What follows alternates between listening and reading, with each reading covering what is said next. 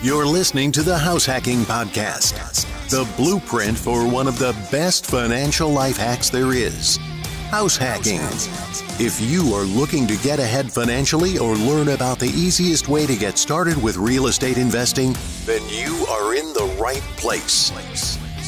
Stay tuned and join a community of individuals from all walks of life that use house hacking to eliminate their housing costs and accelerating their path to financial independence. Your number one place for all things house hacking.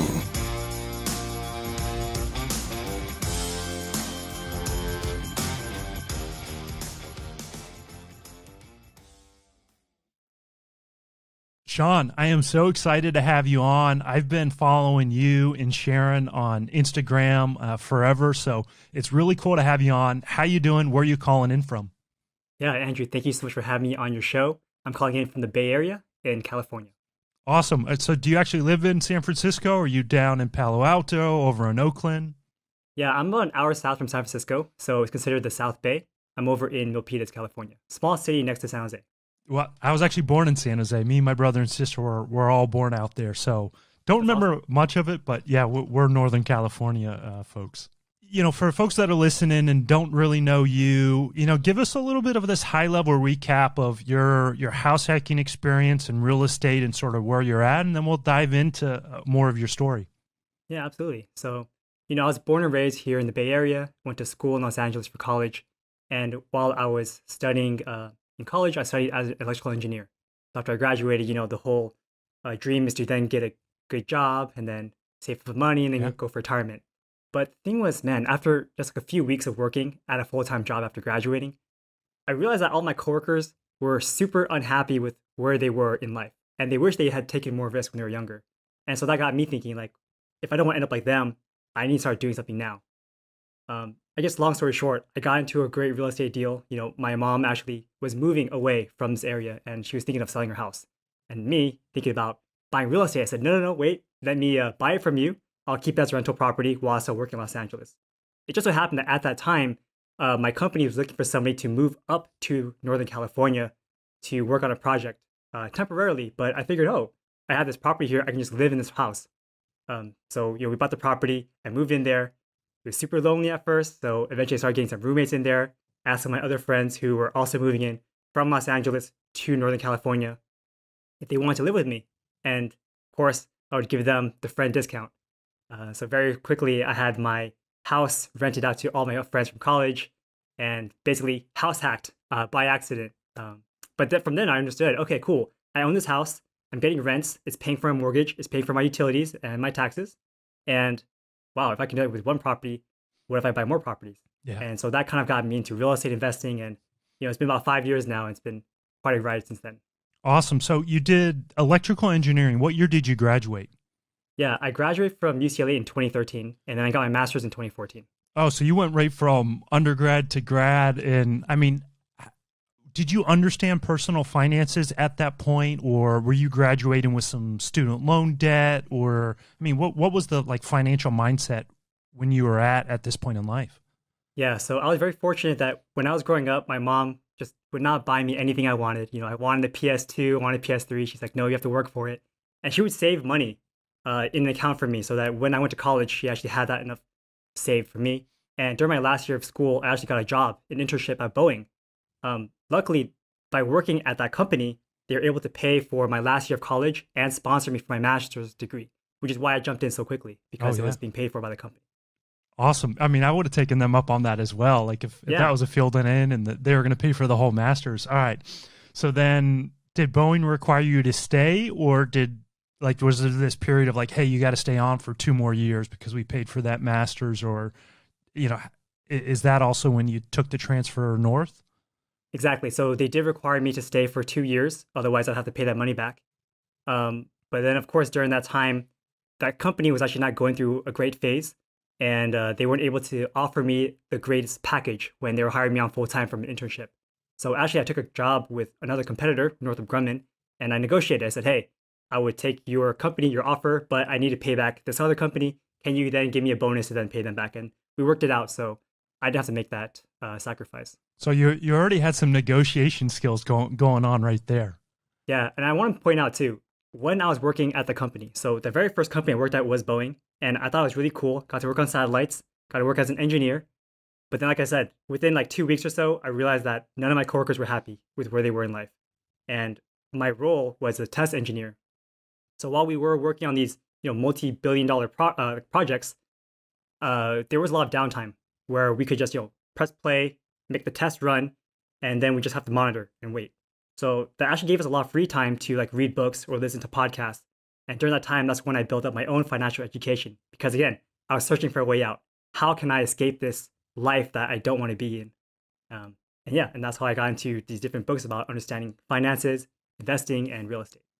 So, I mean, how'd you end up learning about these different resources? And I mean, we'll get to this opportunity with your mom moving and you buying the house, but I mean, so you're in there, you've got this downtime, people are hating their job, and you're just starting to poke around, or did you have a friend that was like, hey, Tim Ferriss's 4-Hour Work Week or Mr. Money Mustache? I mean, like, or was it just you're Googling and went down the rabbit hole? Yeah, it was more so Googling, and then it was so funny because I was walking with my girlfriend at the time at a Barnes & Noble and happened to walk by this super flashy purple book, Rich Dad Poor Dad. I thought, oh, this is an interesting book, interesting name. I read the first few pages. I thought, this is a great story. So then I went home and I bought that book myself. And then just by reading through it, I understood, like, okay, wow, this is definitely not what I was being told growing up. My mom was a software engineer here in the Bay Area, but she was only getting paid like maybe 80 grand a year. So like I never understood like what it was like to invest in things and build wealth other than from getting a good job. So from just going down that one book then opened me up to doing my own research and reading more books and going through more websites. I mean, it's crazy how many people had the Rich Dad Poor Dad book like open them up to this whole other world. It's interesting concepts that just aren't talked about in normal daily life. So how long was it from you realizing all your coworkers hated their job to your mom getting ready to move and sell her house? Yeah, so that was actually around 3 years. Okay. So during that time, you can imagine, like, I'm super excited. I want to do something really quickly. And actually, during that time, I was still living in Los Angeles. So I was thinking about house hacking and buying a fourplex in somewhere that I could afford, which would, be South Central, which is probably not the best place to live, right? But that was like the only option at the time. So I was looking at properties pretty actively at that time. And, thank goodness I didn't buy anything because it gave me the opportunity to then buy this property when I moved up to NorCal. Okay, awesome. All right, so you got the job opportunity to move up north. Your mom was getting ready to sell the house. And you mentioned you're like, hey, let's actually turn this into a rental. I mean, did mom, was she stone cold hard? Like you paid full retail value, or did she give you the, hey, favorite son discount? I mean, how did that whole process work out with your mom? Yeah, I mean, we do our best to keep everything within the family. So, she understood that I wasn't making a lot of money at the time.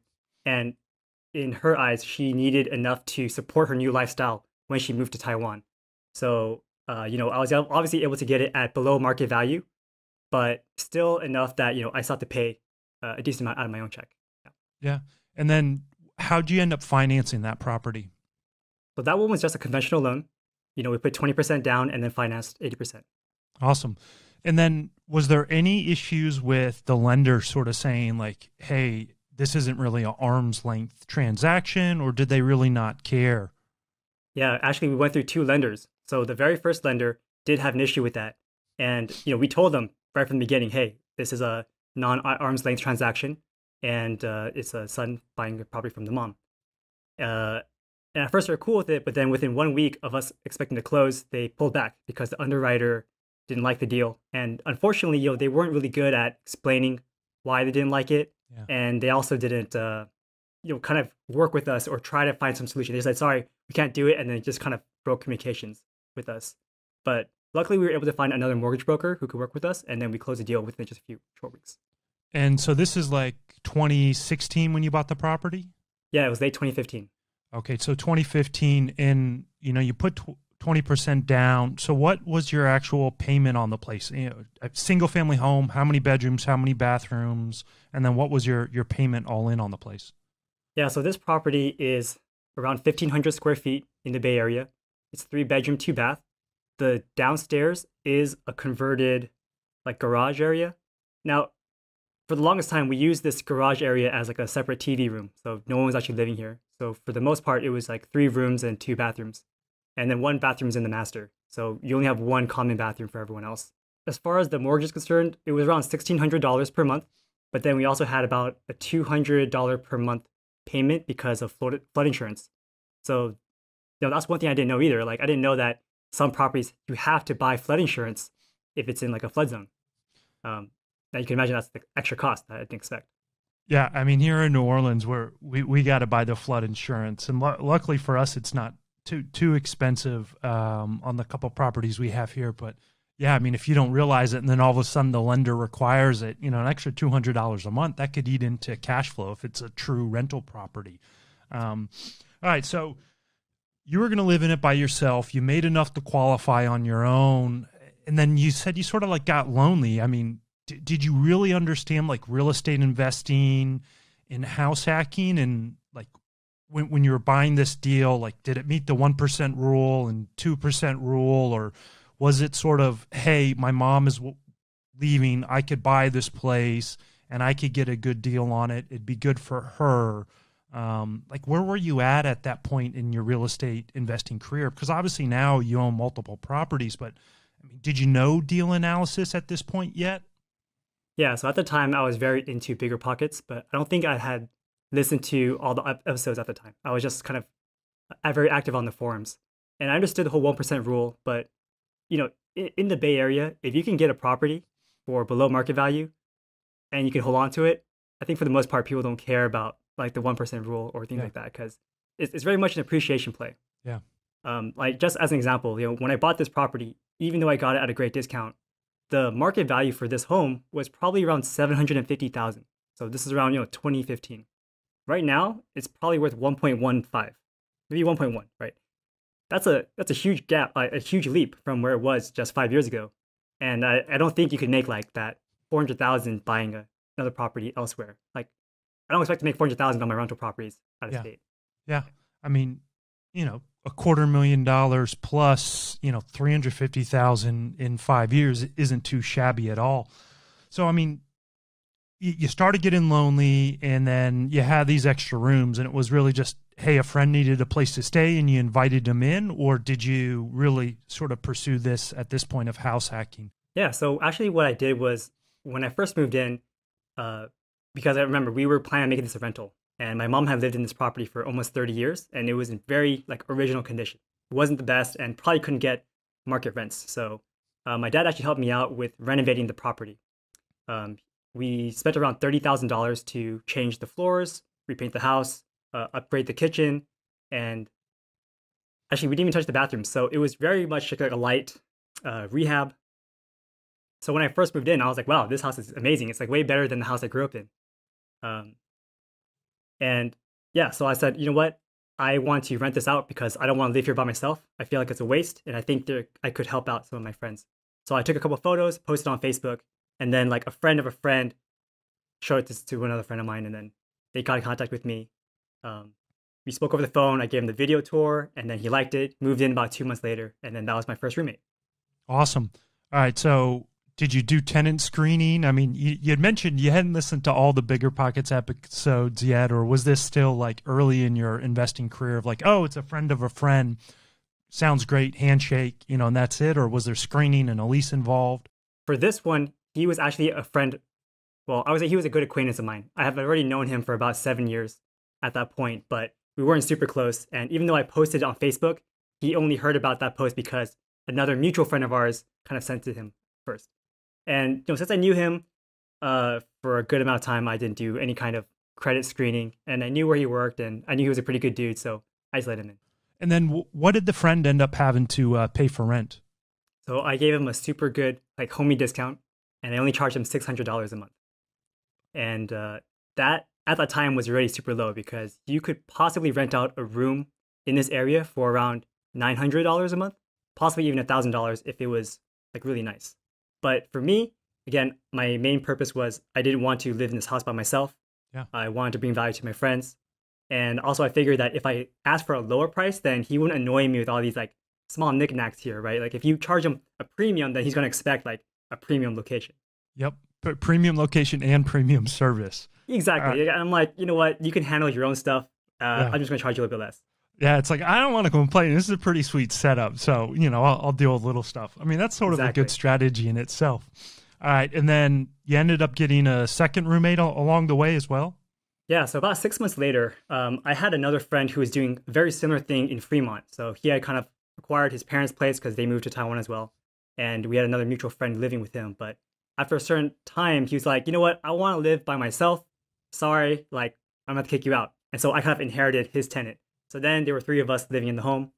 And actually, that was a lot of fun. It's like three guys in their mid-20s, all single or whatever at the time. And yeah, we definitely had a good time. And did he get the $600 a month as well?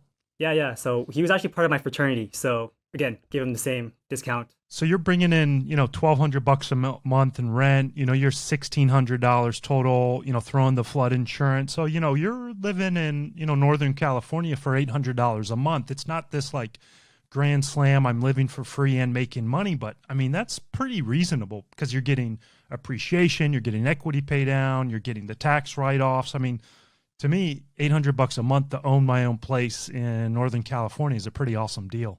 Yeah, and I think that's what people need to think about a lot, because I think people go into house hacking imagining that the tenants are going to pay for everything. And like, if it doesn't fit that criteria and give them like a 5% cash on cash return, then it's not a good deal.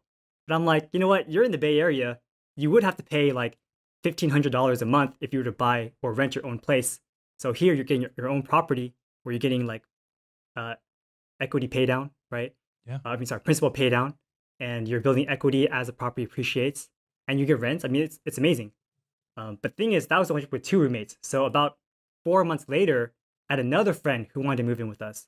And at the time, again, we weren't renting out this bottom garage area.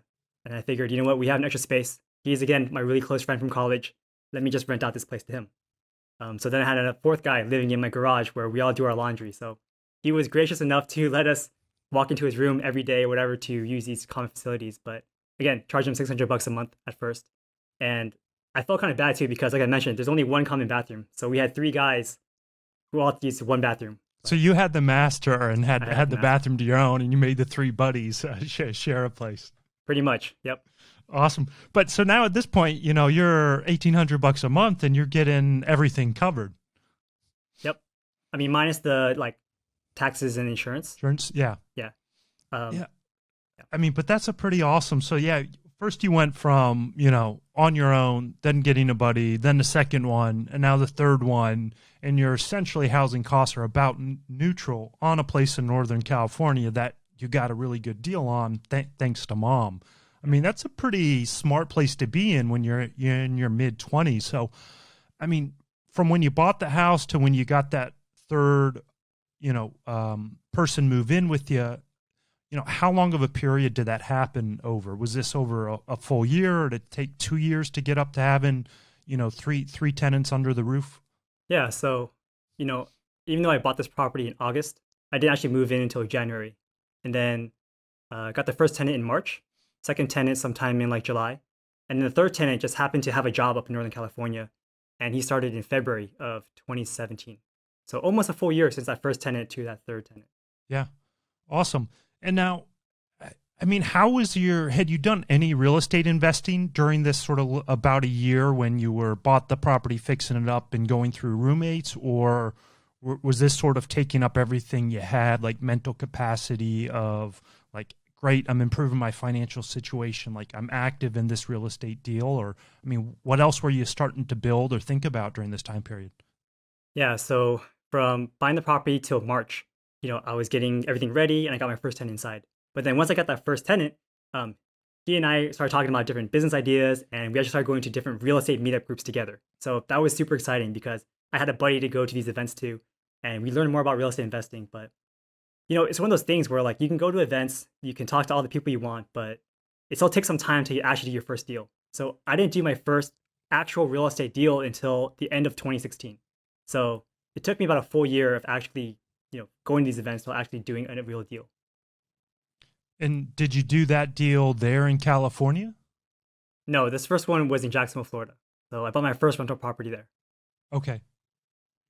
So what made you then, actually decide to do out-of-state investing? I mean, did you like, you felt good with your job? I mean, were you still at Northrop Grumman at this time? And like, Yes.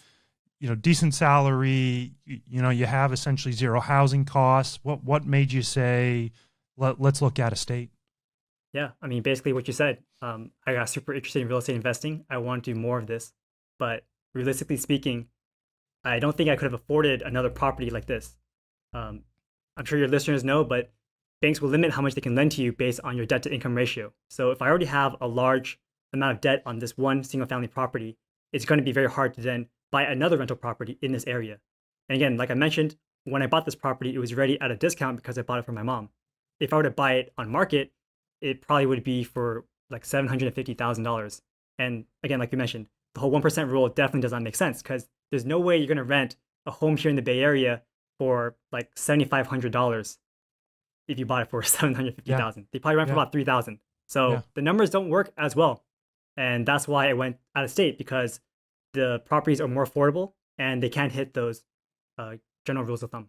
So do you think you would have felt comfortable investing out of state if you hadn't done this like house hack and had some experience of renovating a place with your dad's help and managing tenants, even though they were friends?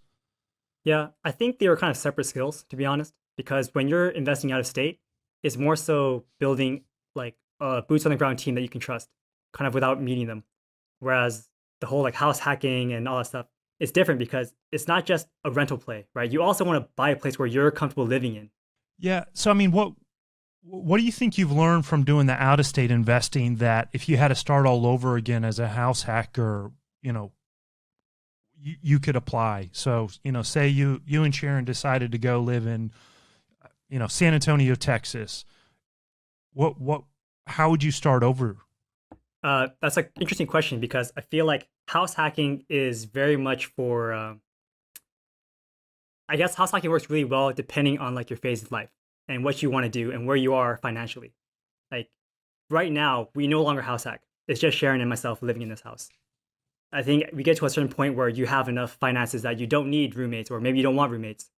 But definitely when you are first starting out, it's amazing because you can live in a place like the Bay Area with almost zero cost. I think one big lesson that I learned is to automate your rent collections. So I was telling my friends, oh, you can send me a check, you can give me cash, or you can give me Venmo. I mean, that works. They're my friends. I see them every day. If they miss the rent, I just knock on the door and be like, yo, send me the Venmo. But it gets annoying, right? I don't want to be that nagging person. So it'd be great to just set them up with something like Cozy, where they can just pay it automatically through their card or whatever, or automatically send it from their debit account. Also, I would implement automatic rent increases. See, because they're my friends, the conversation to then increase their rents every single year on the dot is an awkward conversation. And I was also scared that I would lose them as a tenant, right? I like them. They're my friends. I don't want them to move out. But of course, everyone does eventually. Yeah. But anyways, if it was automated, then I wouldn't have to have that awkward conversation, and then I could just get more rents. Yeah, you have the conversation once up front and be like, hey, it's going to increase this percentage every year, and then it automatically happens via a property management tool.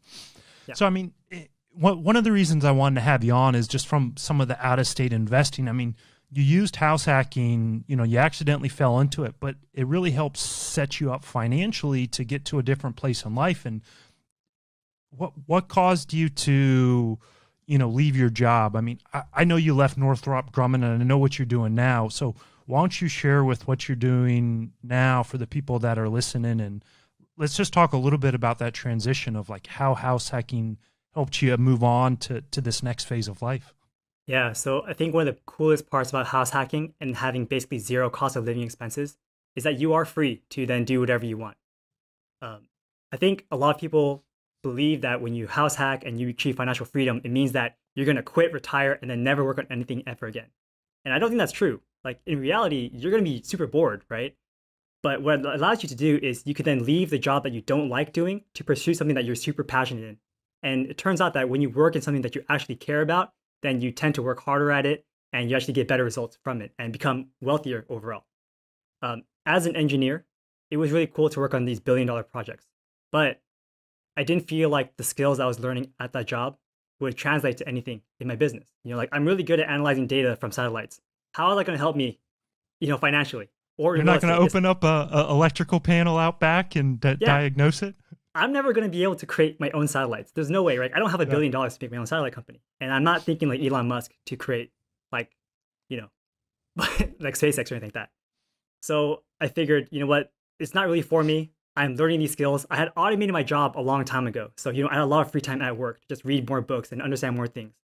I actually found a lot more value from like going to meetups, talking to people, learning negotiating skills, trying different things and like talking to brokers and whatnot. And so eventually, it just happened that this program that I was working on finished in 2019. And so they're saying, hey, Sean, great job. You completed this program. We sent these satellites up into space. Now we want you to come back to Southern California to work on these other programs that are even cooler. And at that point in life, I said, you know what? It's a good time to break. Thank you so much for the opportunity. I'm going to venture off on my own. At the time, I had already flipped houses. I have owned some rental properties, and I was bringing in enough cash flow that I could survive. Like if I just didn't work anymore, I could break even every single month. So I was comfortable leaving my full-time job. And And at that point in 2019, had you already kicked out all the roommates and you and Sharon are living together, or did you still have some of the roommates in there? in 2019, I still had all the roommates in there. Okay. Yeah. And at that time, of course, like my friends had moved out. I brought in some new people. So there was a bit of a change in the tenant base at that time. But it was Yeah. still fully occupied and I had, again, no cost of living expenses. And I was still generating some positive income from the rents. So I felt very comfortable leaving my full-time job. During that time, I actually started my own podcast. I created my YouTube channel and my meetup group. So I was gaining some traction in the real estate space. It was funny because I had that audience. One of my friends, who was actually my lender for my flip project, said, hey, Sean, why don't you work with us to provide some value to your like audience base and help them give loans for their fix flip projects? And so that's why now I work as a hard money lender. And it's really cool because all day long I get to just talk on the phone with my friends and give them money. I feel like Santa Claus, just, hey, how's everything going? Do you need some funds for your project? And Yeah, that's pretty awesome. Where like, you started doing your own show, you started the YouTube channel, and we'll put the links in the show notes for folks so that they can check out your show and your YouTube channel. And then all of a sudden now you're like, okay, great. The guy that I was borrowing money from to do my projects is now offering me a job to work with him. And like, it just turned into something really cool where you're talking real estate all the time now. exactly. Yep. So then now how you spending your time, over the past year? Do you still like to do any fix and flips, or is it all out of state investing? I mean, one of the things you had touched on was the sort of phases of life. I'm a big believer that you can house hack at any point in life. It just depends on the style of house hacking, but even our investing changes. Like my early buy and hold investing was college housing, affordable housing, and now it's more a bit of higher end stuff. And I don't like to manage any properties anymore. I'd sold off a lot of my stuff and invested into larger syndications. I mean, how has your investing changed over the past sort of year and a half, 2 years since you left the full-time job and now work as a hard money lender? Yeah. So, I was buying rental properties, but then at a certain point, you run out of capital to then buy more rental properties. So I thought, okay, how am I going to make more money? So that's when I got into flipping houses. I flipped houses. I did really great on some projects. I did really poorly on some projects. So right there, I'm kind of hit or miss. And I want to build up my capital stack even more before I jump back into flipping houses.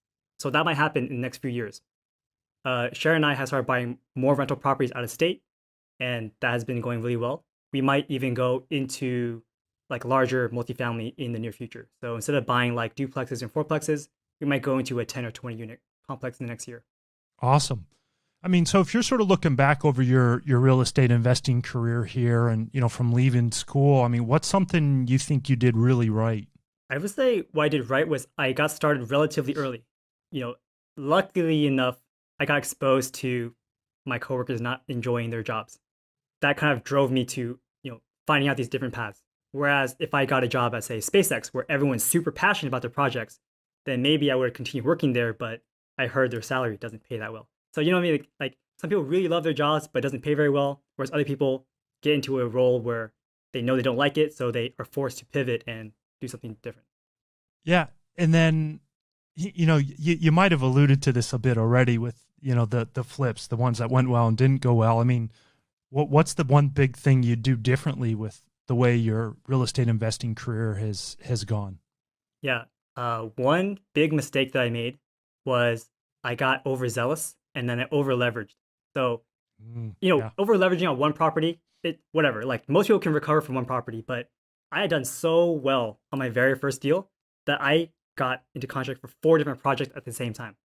So when the market's going really well, that's amazing because you have 4 great deals and you can make like 100 grand for each property that you flip.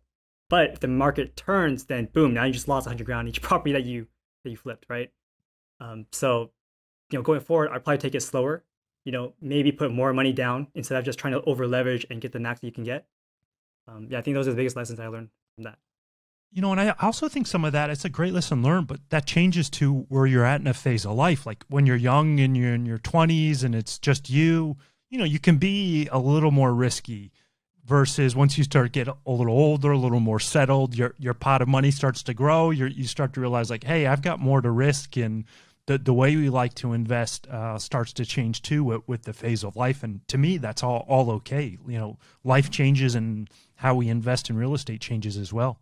Yeah, exactly. I mean, I'm fortunate that I have no dependents, and I'm also fortunate that, I've heard stories, right? I've had a podcast where I've had several guests on, and several of them have gone completely bankrupt during the last crash. Of course, they've recovered now, but to go through that entire experience, like that must have been extremely challenging. So again, during my like quote unquote downfall, nothing really changed for me. I still ate the same food, lived in the same house, drove the same car. It's just that my bank account was smaller. That's it. I mean, it's a good way to learn the lesson, right? When, not much changes, but you still get the lesson learned versus like, a lot of folks completely lost everything and had to go bankrupt in 07 and 08. Awesome, man. It's been so cool having you on the show, and I appreciate you sharing your story. But before we let you go, we like to ask all of our guests a set of final 6 questions. You ready for them? All right, let's do it. Awesome. All right, so question number 1, what is your favorite personal finance resource? So blog, book, podcast, whatever it may be, personal finance related. Yeah, so right now I'm super interested in a podcast called My First Million. And it basically talks about these different hustles that people do to start their first business. And I got introduced to it because I'm subscribed to something called The Hustle, which is a morning kind of newsletter that talks about different things in the business world. Yeah, that's awesome. I know The Hustle, the morning newsletter. I'm going to put My First Million as well in the show notes for folks if you want to go check that out. I'm going to have to start listening to that one as well. All right. So question number 2, what is your favorite real estate related resource? So blog, book, podcast in the real estate investing world. Yeah, of course. So obviously everyone's heard of Bigger Pockets before, but I think that if anyone really wants to get into real estate investing seriously, I think they really need to start joining different meetup groups. So I'm a host of a meetup group. I know there are tons of events. And if you want to kind of meet up with your local chapters, just go to meetup.com and then search real estate near where you are. And you can just meet some great people. I found that the real estate community is super friendly and they're very generous with their information. So yeah, just go there, talk to them, find someone who is doing what you want to do, and then just try to add value to them. Awesome, man. I love that. Not something online. Go do it in person. All right. So question number 3, what has been your favorite travel destination so far? I really enjoyed Japan.